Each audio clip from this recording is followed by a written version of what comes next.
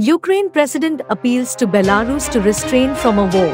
Ukraine President Volodymyr Zelensky's office on Sunday raised concerns over the high risk of an attack from Belarus in Ukraine's Volyn region. Earlier, Zelensky had also asked Belarus to not allow Russians to use their country as a staging ground for the invasive activities.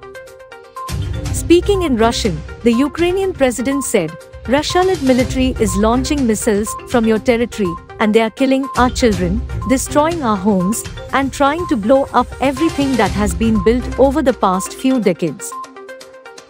Notably, the Russian invasion, which is presently in its fourth week, is mostly focused on the northern, southern, and eastern areas of Ukraine. However, missiles have recently hit the Yavoriv military base standing close to the Polish border.